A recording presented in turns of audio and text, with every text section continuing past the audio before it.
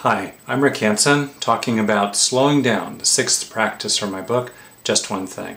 You know, there's a place for revving up, of course, dealing with emergencies or running a race or getting a lot of stuff done just because you have to meet a deadline. Okay. But on the other hand, most of us are running around, me included, much too fast these days. And the problem with that is that it jacks up the stress response fight or flight nervous system, plus it keys us into a state of basic alarm, and it makes it harder to make good decisions. So if you can, look for little opportunities to slow down, including me, racing to get through this 1-minute video.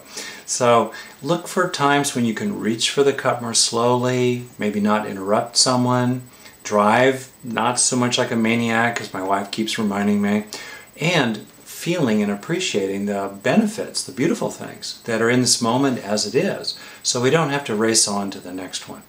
So, may you slow down.